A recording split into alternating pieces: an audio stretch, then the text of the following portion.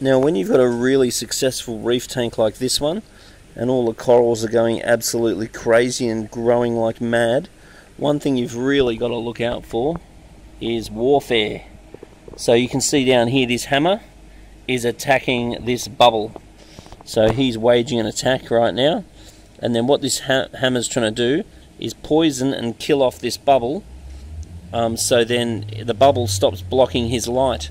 So you can see the bubble here is clearly blocking the light as this one grows, and this one wants more space, so this one's attacking this one. So they're having a good old fight. No, they're not actually crossbreeding, but good suggestion.